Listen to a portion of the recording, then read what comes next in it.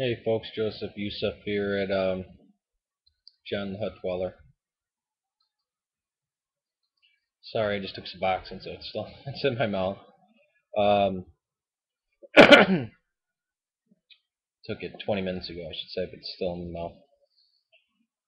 Uh, there is something in Islam which stuck with me for a while, and that is the idea.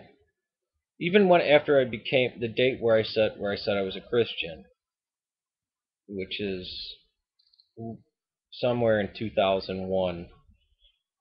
Where I actually said, all right, I believe in Jesus. This didn't mean I believed in the virgin birth. It didn't mean I believed Jesus was God, which was the starting point. Uh, I already had way too much I had sufficient doubt in Islam to not be calling myself a Muslim, but I kept finding myself standing up for Islam.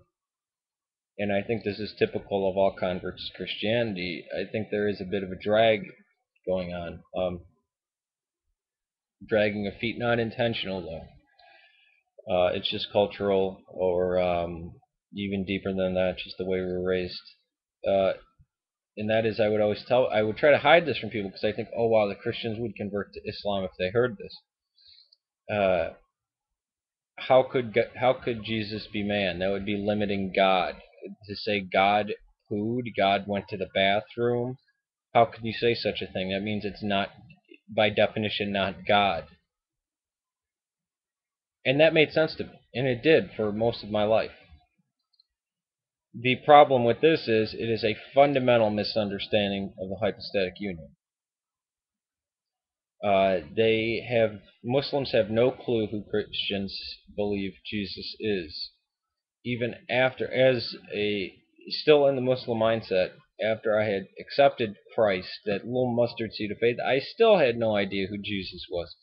But I knew enough to say I want to follow him and not Muhammad, because the things I read in the Sermon on the Mount were not, I mean, night and day with what is said in the Quran and the Hadiths. Even the most merciful passages of Muhammad don't come close to what Christ said and did in the parables that he preached.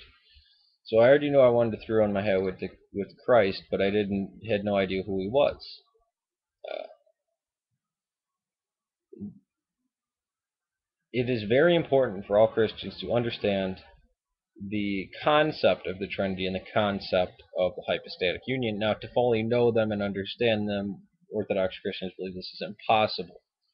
Um, Understanding and grasping it does not mean is never going to be done, but getting to know the concept, the words is proclaimed, is, I believe, necessary in this world today. We're not living in the year 1000 in Ireland when there was nothing around you. I mean, we have atheism, humanism, Islam, various forms of heretical Christianity. And it's important to know that Christ is 100% God, 100% man, and that Christ, Jesus the man, had a beginning. God the Son did not. While on earth, they are one and the same, and in the resurrected form, they are one and the same.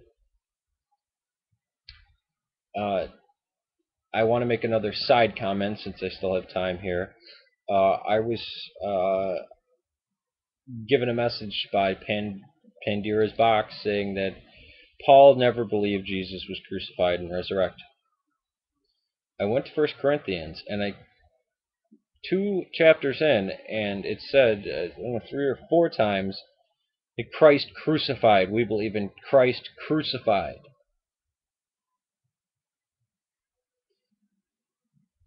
Apparently, Corinthians isn't a letter of Paul. It can't be, because this person says that Paul never believed that, and we need to believe this person over the church fathers or even over Paul's writing himself, is what I'm asked to believe.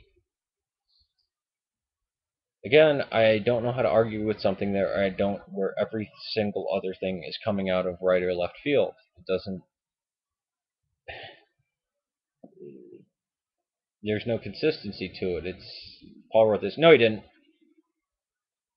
Well, what do you? Well, it was a conspiracy theory by the church, and all the church fathers who said he wrote it really were lying.